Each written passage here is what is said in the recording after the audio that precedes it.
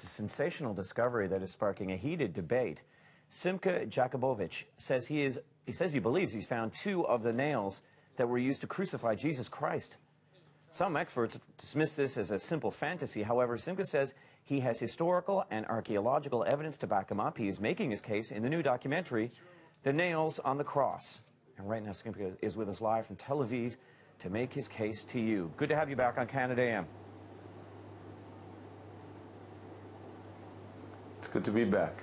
Simcha, make your case, because a lot of people, obviously, at first blush, are going to be a bit cynical that these are actually the nails that were used to crucify Jesus Christ. But tell us why you believe that they could be. I mean, I think people should be skeptical. I would be skeptical if I heard this story. And I have to say right off the bat, I don't say the headline is not "Nails of the Cross Found!" exclamation mark. Yeah. I think the headline is "Nails of the Cross Found?" question mark. I think we've created a good case. And this is the case. I made this film as part of a series that's going to be broadcast in the fall on History Television in Canada. And it's Secrets of Christianity, Secrets of the Ancients. And each episode has to be grounded in some kind of archaeology. So ironically, the first episode, I went to the Caiaphas cave because I thought this would not be controversial. In 1990, experts agree, not me, they say, that the tomb of the high priest Caiaphas, who sent Jesus to the Romans, who then crucified him, was found. This made international news in 1990, front page everywhere, and his bone box, his limestone coffin, as we speak, is on display at the Israel Museum.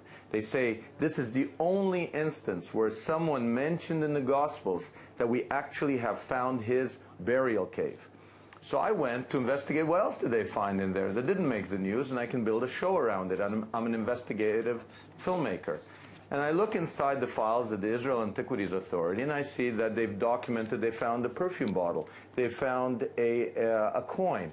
What they didn't mention to the whole world, that inside the bone box of the man who sent Jesus to the Romans and then to the cross, they found two Roman nails. They found them, not me.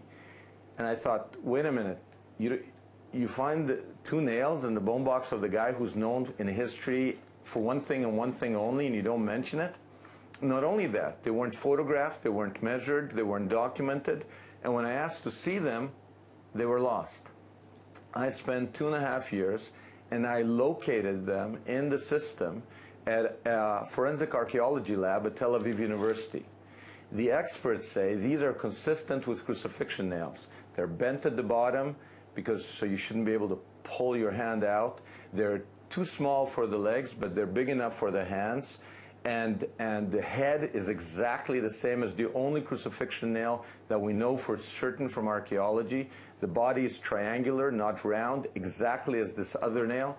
So when you take everything, the shape, the chemistry, there was limestone adhering to one of the nails and not to the other, consistent with the fact that one was inside the limestone box for 2,000 years among the bones. And when you put it all together, they all seem to point to one conclusion, that these might be the nails involved in the crucifixion of Jesus. Amazing. Okay, well, Simcha, we're out of time, but I'll just let people, they'll be able to look at your documentary and judge for themselves. It's coming out on History Channel. We appreciate your time. Thank you. Thank you.